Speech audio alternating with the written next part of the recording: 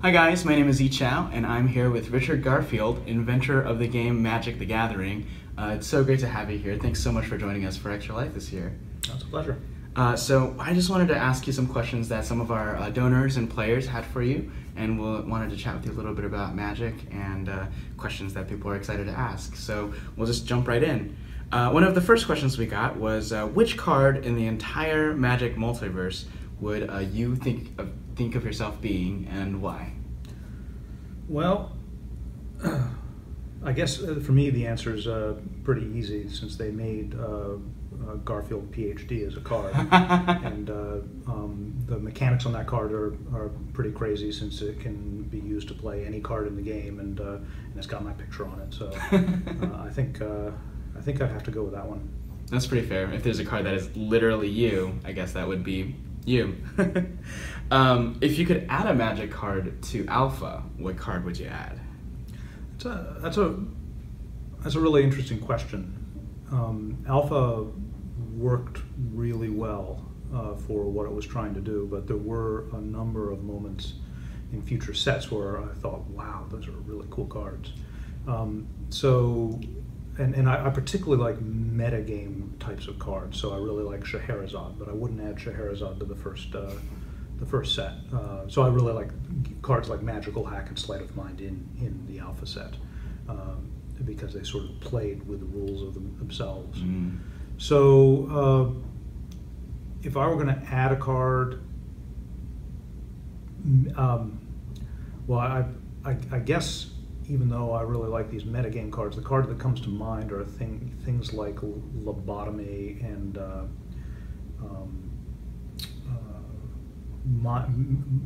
Memory Lapse, which are, I don't know how particularly powerful they're viewed as these days, but I really liked how clean those mechanics were, and so they were pretty nice. I also like cards with humor too, and so if there's a card that struck me as humorous, I might add a little more humor to the game. One along those lines is, you know what I would add? Here's my real answer. There's a card I designed fairly late in the game called Goblin Sharpshooter. Mm. And it had a wonderful feel to it. It's a little guy, and you tap him to do a point of damage to somebody, and he doesn't untap the regular way. He untaps only when a creature dies. Mm. And so that gave this wonderful feeling, because if you had a bunch of 1/1 creatures, you could mow them all down. Right. And if after a battle, a few people might only have 1 hit point left, he could mow them down. And so I felt it was funny. It had a great flavor, and my only regret with it was that it was named Goblin Sharpshooter rather than Goblin Gatling Gunner, which is what I wanted. And if it was in the first set, it would have been the Gatling Gunner. Oh, okay. It still has the picture of the Gatling gun. So. Right, yeah, that's true. Sharpshooter for goblins, I guess. It's just spray and pray. Do you have a Magic card that is your favorite, and or a Magic card that you're most proud of? I really like Scheherazade, as I just mentioned. And the reason I like it, I did the expansion Arabian Nights almost entirely on my own. Wow. And I read a lot of Arabian Nights in preparation for that, and I spent a lot of time trying to figure out how to capture the spirit of what I was reading in cards. And people may not realize, so how much of the stuff is sort of, to my mind, authentic. In that, for instance, the names like Nafs, Asp. Nafs is a word, I forget what it means, but I took all these words from the versions of Arabian Nights that I was reading. So anyway, Scheherazade was a sticky point with me, because I really wanted her in the game, but it was really hard for me to figure out what was the essence of Scheherazade and how to bring that to Magic. And eventually, I came up with this idea that while Scheherazade was always telling stories within stories, in Magic, she could make it so you were playing games within games. Mm. And so when you play Scheherazade, you begin a sub-game, and the winner of that sub-game gets an advantage. And so anyway, you won't see any cards like these anymore, because they're super unusable for tournaments. Right. But for casual play, they were a lot of fun. Oh, I bet. Where you get a game within a game within a game, and it just goes on. There was even a killer deck built around it, which amused me. You can certainly take this out if I run too long with it, but I love this this story. You could actually use it from an answer of an amazing game, although this didn't actually happen. This is just hypothetical. The Scheherazade, when you play it, you start a sub-game, and whoever loses that sub-game, I believe, loses half their life. And it's been a while since I've seen the card. and so in those days, you could play with any cards you wanted. You didn't have a limit of 4. And so there was a hypothetical deck put together with a bunch of planes and Mox Pearls and Scheherazades. And it was just a big deck, so that it wouldn't lose by shuffle pressure at the very end by being decked. And so what would happen is on the second or third turn, no matter what was going on in this game, a sub-game would start, and you start a new game. And no matter what was happening in that game, a sub-game would start. And what would happen in that game, a sub-game would start. And so you get these nested sub-games, and about the 8th sub-game, you're going to run your opponent out of cards, and you've made a big enough deck that you won't. So now in that sub-game, they have half their life. So then you play another game, and you run them out of cards. And in that sub-game, they lose half their life. And you keep on doing this, and eventually in that sub-game, they die. And then in the sub-game, they lose half their life. So the result was that this deck would win, provided it won most of the, or could stall long enough, would win after about 30,000 games. Wow, that's pretty mind-blowing. Yeah, I think that's one of the things about Magic that really excites me, is that it opens up all these possibilities and even these like hypothetical things that you really wouldn't consider, and it gives so many players the opportunity to be really kind of smart about figuring out these puzzles and taking the rules that exist and finding ways to subvert them into creating these unique kind of game states. When you were originally designing Magic, what was some of the inspiration behind these like rules? Like, for example, how did you, here's a question from one of our fans, was how did you choose the 5 lands associated with the 5 colors, and was that ever different at any point? You know, I usually put the beginning of Magic as 1990, maybe 2 or 3 years before Magic was published. And at that point, I had this idea for trading card game, and it took me a while to maybe 6 months before I came up with a framework for Magic.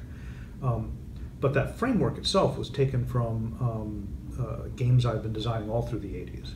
And so, and this 5 colors concept was throughout them. So it goes very far back in my amateur game design. And I think the first place it came about, there was a book called The Master of the 5 Magics, and I think I made, like when I was in high school, a game based on that. And so that's probably, you know, that might be where I first had the idea of 5. And I don't remember, I think the relationship between land and mana came about sometime in the early 80s, and it might have stemmed from King of the Tabletop. There was a game in Dragon, in which there was land and there were creatures, and they were sort of separated. Anyway, all my games are generally a process of evolution, and so it goes very far back and is intertwined with lots of other games, and I don't think it ever changed, in that I don't think there was ever, I think the natures of the different colors changed, sure. But more they sort of were added on to by intuition over the years. It was a long time before there were many features of the Magics that I didn't really understand until after it was even published. Like I hadn't connected the dots and realized, oh, you know what? I always put that in this color. And that's, you know, that for some reason I think that's resonant with whatever the nature of that is. So there you are. Yeah, I think that's always really interesting, the tension between going with intuition behind your designs and then seeing the connections later on and then emphasizing and amplifying that out. Yeah, I think that's exactly the process that was done with the colors of magic. Very cool. Is there any inspiration for a new plane that you would want to see in Magic's future, a plane that we haven't visited?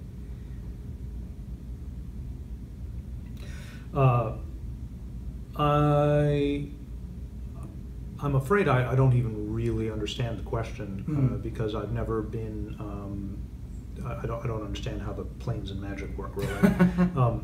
I have lots of ideas for new mechanics and flavors, and I don't know how that ties into the world of Magic these days.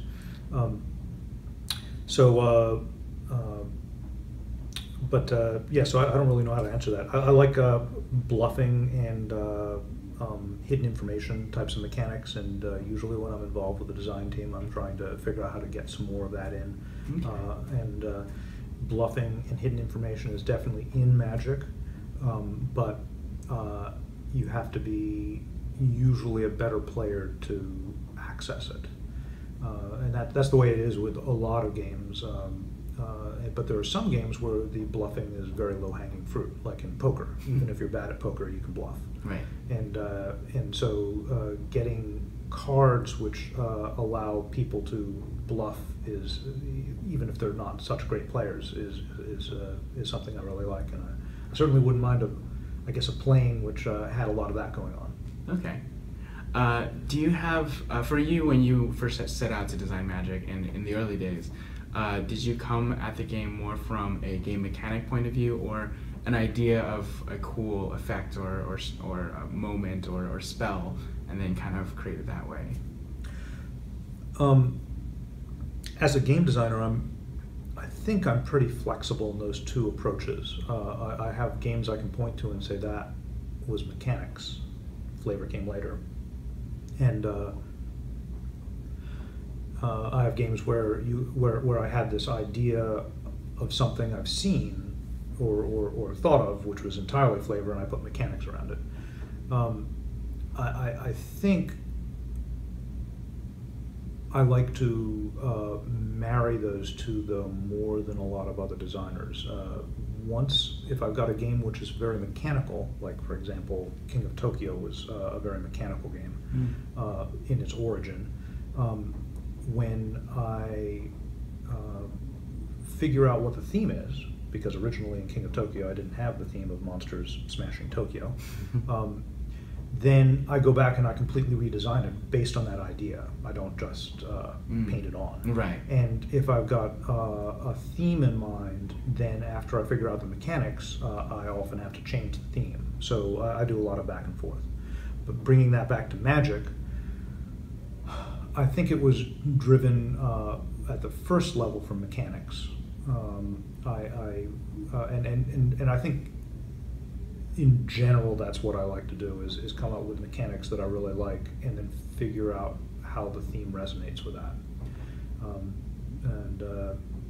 And I remember back in the very early days of Magic, wrestling with people for who the flavor didn't resonate with the mechanics. So, for example, there were a lot of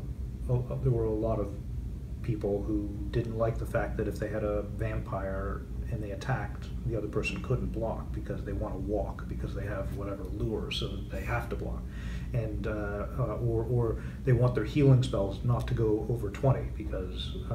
But for me, it's like if the game is more naturally played in that way, we're going to craft the world so that makes sense. And so healing didn't cap at 20. It just felt better if you could, if there wasn't healing wounds plus gaining life, but that it was all one thing. And it made more sense to me that you don't have a rule that you can sometimes allow your vampires to walk and sometimes but other times they have to fly. It's like if the mechanics make sense, then the world makes sense, and that's sort of why I chose Magic to begin with, is because you can craft your conception of Magic around whatever mechanical world you make. Very cool. Great. So another question one of our donors had was if you have a story of how Magic has changed someone's life for the better. I don't have a specific story I can point to, but I've received the same story many times, which is generally from a parent, and they have had trouble with their children because they weren't learning to read effectively, or they weren't socializing. And with Magic, whichever one of those problems, or if they had both those problems, they would just disappear. And I think that's often because if you're motivated for something, you will learn it. And what's missing in a lot of people when they're growing up is the motivation, and that doesn't come around until a lot later. Right. But for instance, reading is pointless if you're not getting anything out of it, and if the only thing you're getting out of it is the teacher says "good job," that motivates some people, but not others. But if you've got a Magic card and you can't understand how to play it unless you can read it, you are motivated to learn. And it's the same thing with dealing with other people, making friends. This gives a lot of people have difficulty with what socialization is a very complicated thing. It comes more naturally to some people than others, and games provide an excellent framework with which people can operate safely. And and I'm sure, in fact, that's part of my appeal. One of the things I find appealing in games is when I've got a large, I think, at my heart, I'm introverted, and one of my ways of dealing with people and interacting with them is through games. And I've learned a lot through my pulling out games as a method of interacting with people. Very cool. Another question one of our donors had is, do you have a favorite memory about Magic, or the design, or the playing, or just over the years?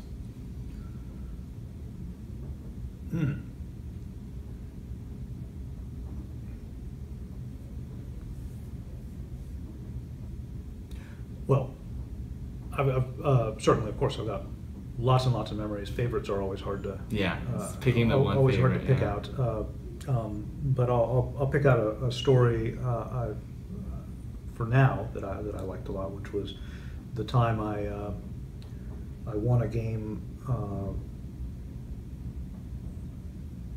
by bluffing concession.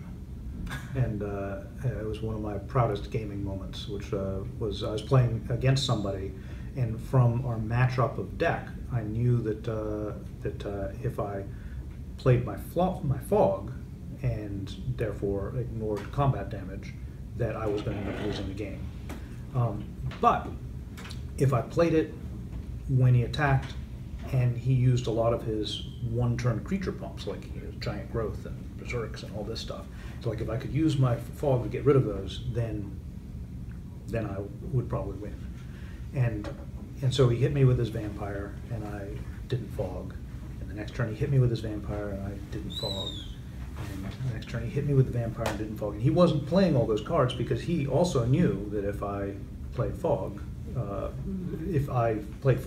and got rid of those cards, that he was going to lose. So finally I'm down to 4 life, and he hits me with his creature, and I don't fog, and he goes, "Oh, okay, well then I'm going to Giant Growth, Berserk, and do 30 points of damage." Even though, of course, he didn't have to. Right. He could have just said, "Okay, I win." Flashy finishing But blow. I thought there was some chance he was going to try to gloat it, and I said, "Oh, well then I'll fog." And he goes, "Well, you can't do that." And I said, "No, I can't. I can react to your things." And so I fogged, and the Berserk killed his creature, and I ended up winning the game. That's awesome. So I guess that's a lesson of don't go for the fancy play. That's right. Play to win. If you've won the game, stop. That's awesome. Another donor wanted to know, do you see Planeswalker cards as having improved the game, and would you have included them in your original design? I absolutely wouldn't have included them in the original design. They require a good knowledge of, they've got a high complexity budget. I like to view games as being as having a complexity budget, and you can only make it so complex. And what you want to do is get the best results for that. Right. And so you don't add something which adds a little bit of complexity if it adds hardly anything to the game. Sure. And and so if you add something with a lot of complexity, you want to make sure it's giving a lot. So I don't think they would have worked at all in the first set. Now, when it was released, I still probably wouldn't have done it, but they've proven to be, people do get a lot out of them, and so I would categorize those as very complex. Maybe they're worth the budget, and I'm always excited to see what the design teams come up with, and there certainly it's been proven that there's a lot of things you can do with Planeswalkers. Yeah, definitely. Do you still play Magic and draft Magic? And a player wants to know, do you have a favorite set for drafting Magic? I do play and draft Magic. Mostly I draft. It's been a while since I've made any decks. And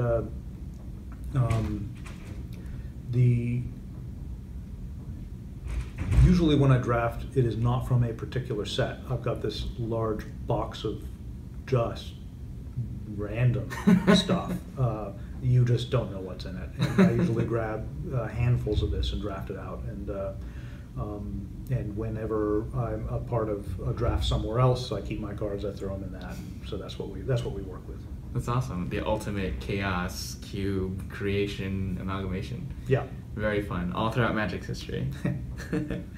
Let's see. One of our final questions here we have is, if you could send your 18-year-old self a message, what would it be? Well, my answer should be, don't tell them anything. Oh, sure. It worked out just fine. Yeah, you don't know what that message is going to do. But if I were able to send that message, I might not be able to resist telling my 18-year-old self to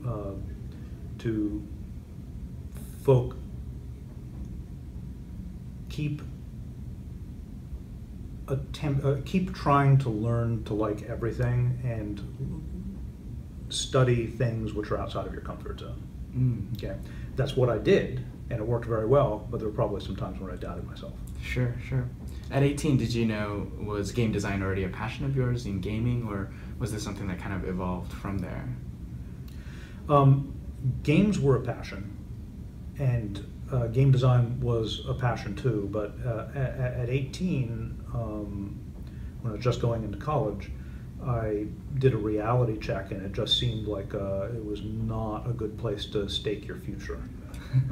So it went into the hobby pile, and I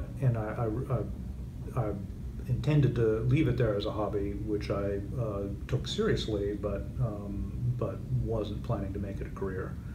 And it wasn't until, and in fact, when I first connected with Wizards of the Coast, it was through a friend, Mike Davis, who was trying to sell one of my game designs, Robo Rally, which the reason why I wasn't selling it is because I knew it wasn't going to be a career. I didn't think it was going to be a career. And I said, look, you get this published and you can have half of it. And he loved the game Robo Rally, and so he tried to do this for 7 years. It was a long time. Wow. He was trying to find a buyer for Robo Rally. And that's what connected me to Wizards, and then magic happened. Literally. So obviously you're Richard Garfield, PhD. What is your PhD in? It's in combinatorial mathematics. Wow. Okay. And the story behind the PhD there,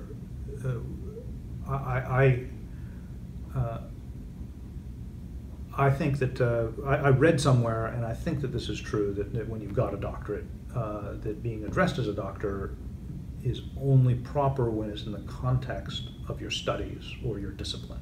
Okay. And so for that reason, I don't go by Dr. Garfield, because I'm not doing mathematics. Okay. And the first version of Magic got printed, Richard Garfield, PhD, and I said, I don't want that there. I don't think that's appropriate. It looks like Egghead Games. And so then when it was being reprinted, I got sent the proofs, and it said Richard Garfield, PhD, and I crossed it out and said change this, and it went back to the proofreaders, and they saw some other changes which need to be made, and so they changed those, and then they accidentally included this thing. So 2 times in a row it got in, and then that became a joke, and that's why we've got the card. The Feldegriff is an anagram of Garfield, PhD, and the card Garfield, PhD. So. Gotcha. So a lot of players always ask, how do I become a game designer? What things should I do? What should I study in school? And it sounds like you had a path that was separate from game design, but ultimately really fed into how you design and your kind of creative work as well. What advice would you give to young people who are coming up to that point, are turning 18 and are trying to make that decision of, okay, is it realistic to become a game designer? Should I put it in the hobby box? What skills should I acquire to be able to do that, and maybe also consider other things? What kind of advice would you give to those people? Well, I think should it be in a hobby box? I firmly believe that was the answer back in the 80s and the early 90s when I made the decision, and I just got tremendously lucky. And for 10 years after that, that was probably the answer. Now, I mean, games really are a place you can find a career now. The world has completely changed, so I don't think it's an unrealistic dream anymore. It's very competitive. Any career that's in a desirable field like Hollywood or game design or writing is going to be super competitive, but it's doable. And there's a lot of ways to go about it now, which I'm probably not the best person to talk about. But things like Kickstarter and crowdfunding, you can self-publish way more easily than you could in the past. So what's good preparation for such a career? I think my philosophy there would still be relevant, which is that there is no one answer, and that you should view game design as sort of being like writing. You don't look at a writer, I mean, you want the writer to know the English language and know literature, which means, or whatever language they're writing in,